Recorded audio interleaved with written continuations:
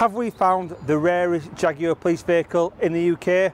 Let's find out. Oh, I like it. Old school. It's got fake wood. It's a proper Jaguar. Is it chipped? Is it remapped? Baby. That is soft to touch.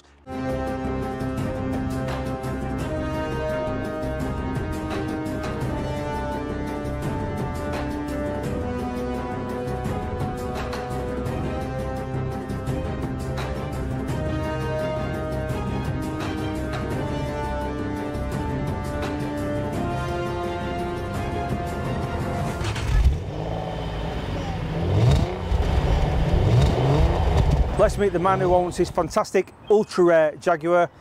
It is Joseph again. Come on, Joseph. Hello, how are you doing? I'm very well, thank you. Proper gentleman's handshake. Thank I love it. Old school. Right. Tell me about this Jag. This is one of only two ever by Jaguar. Right. Yep. One's Battenberg, one's jam sandwich. You've got the Battenberg. Where's the jam sandwich? Nobody actually knows. It has survived. It is around, but we've never seen a photograph of it. No one knows where it's gone. No, none at all. So, what do you know the registration? T802 BRP. So T802 BRP. If you've got that, let us know. Put it in the comments below.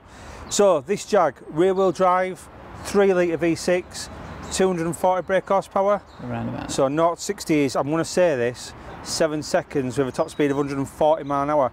Now that is not 100% really fast, but what people don't realise is this weighs a lot, doesn't it? She does, yes. This weighs nearly 2 tonnes as it sits, where the Volvos weigh roughly 1,500, 1,600 kilos. So you've got to have something under the bonnet, under the bonnet. That's quite right. So I'm going to ask you now, Joseph, is it chipped? Is it remapped? Is there something under the bonnet that's been done? Has it got a turbo, supercharger? Please, please, please tell me what's under the bonnet and have you done anything to it? I can't tell you that. I'm sorry. Just can't do it. Any reason why you're not telling me? No. Right, okay, thank you. So these were given to 30 out of 43 police forces around the UK. They used to come for vehicle testing. So they come to people like us for traffic. We'd test them all around the UK. We'd let them know what they think. And then this particular one got smashed up. Who smashed it up? I think, oh, I forgot. It was at Devizes, wasn't it? It was driver training. They crashed it by Swindon. Yeah. It got smashed up. It got fixed, put back on road, and then it went into, is it Jaguar Trust or something like that? Yes, or Jaguar Daimler Heritage Trust. Jaguar Daimler Heritage. So just come down here, Mike, have a look at the vehicle. It is proper what you'd expect a Jag to be like inside. It's got fake wood. It's got, you're going to say it's real wood, aren't you? It's got fake wood. It's a proper Jaguar. So one thing I always do when I meet someone like Joseph and I see the cars, I do a criminal test. I normally call it a shitbag test, but because Joseph's a gentleman, I'm going to call it a criminal test. I can't get in, Joseph. What have you done? What have you done? Oh, there you go. So apart from it having a sticky door handle, it looks really comfy. It looks like my mum's couch. Come and have a look at this. Look at that. Baby. That is soft to touch. That's not had a lot of wear in back of there, has it? So for a criminal test, let's get in. Oh, I tell you what, I could go to sleep in this bad boy. It is absolutely luxury, is this. Obviously for 90s luxury, 1999. Middle armrest, seats are extremely comfy, great headrest. Yeah, as luxury goes, I like it. 9.5 out of 10. If you're ever going to get locked up, try and get locked up in an S-Type, really rare, one of one Jaguar. You can't go wrong. So for all you criminals out there. Right, so Joseph, come round to the back, show us what you've got in back. So one thing I am going to notice, it's very faded. It is. And some of the graphics look extremely worn. Can you tell me why? Well, all the graphics that are on the car are the original 25 years of age graphics, so they're very faded, but we're gonna keep them like that. So rather than basically strip it all down, pimp the car up and make it look like a brand new car, because it's one of one basically. That's now, and you can't find the other. To keep it as original as possible, that's what you want to be doing. It is, You don't want to be throwing money at something when you keep it as original as possible. That's why the graphics are like this, so please no mourning at home. So, pop the boot. Is this your kit, or is this stolen? It is quite stolen, or donated, so to speak, yeah. This is stuff that when we take all the cars on display, there's a sleeping bag in there, why I don't know. And these are just some spare overcoats that are very nice ex-Staffordshire Bobby, who was serving during the time of the Jaguar, donated because they're age related to the car. So everything in the car's for the car. For the car. It's all age related. But as we were just saying about the Volvo we've just done with saloon cars, they're very hard to get the gear in the back. We've had saloon BMWs, it's quite hard to throw all the cones in and stuff like that, and that's the only thing I don't like about them. But apart from that, biggest style built. The only thing I've noticed, you've got no LEDs in your boot line as well. They're just on there. Oh, they're in back window. Oh, you've got blue ones though as well, haven't you? Yeah. Do they turn to red? Just blue. Just blue.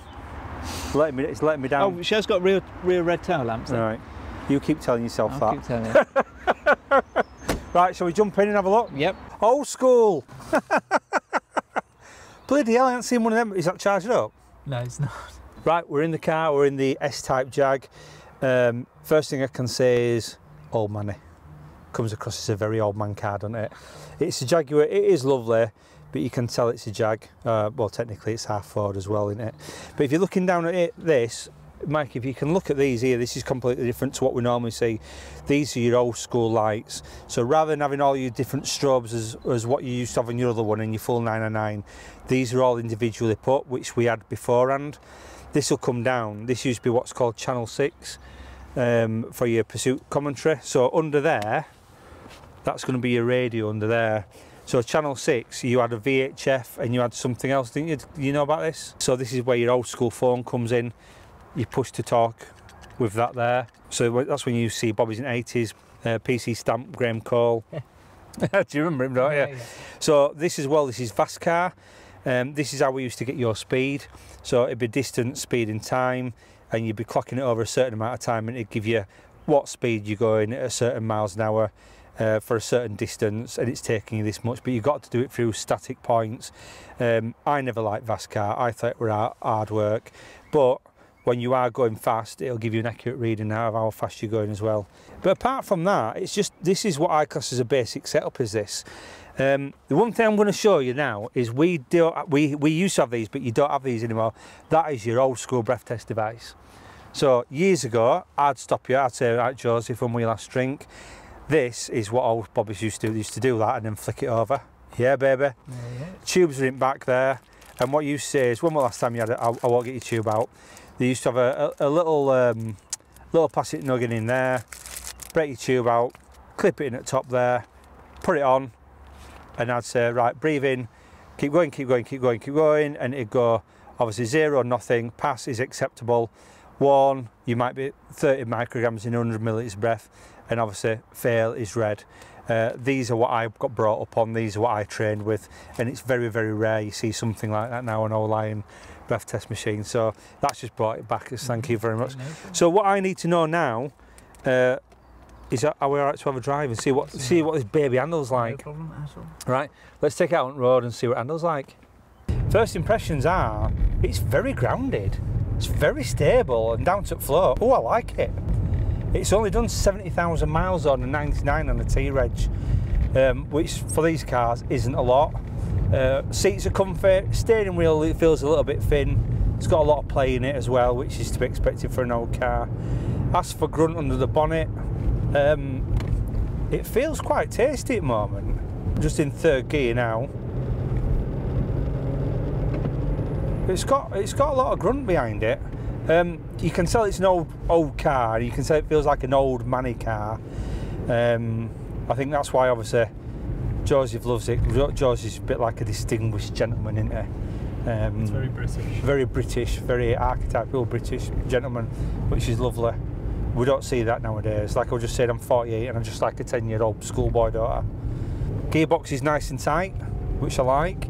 Clutch is good. So 1st gear, 2nd gear.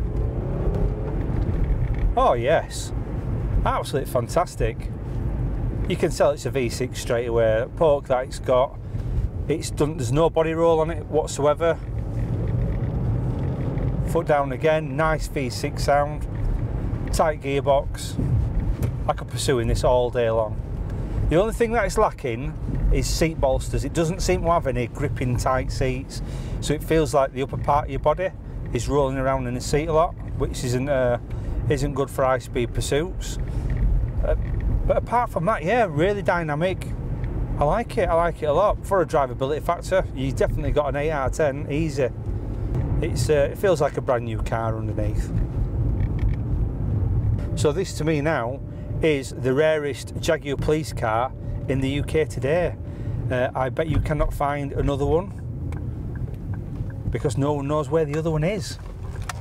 Oh, only thing is, yeah, very heavy on the steering at low gear, but as we said before, the T5s are exactly the same. So that's it from me. Have we found the rarest Jaguar police car in the UK? I think we have. Unless you know another one like this, this is it. Stay tuned for more videos like this and we'll see you next time.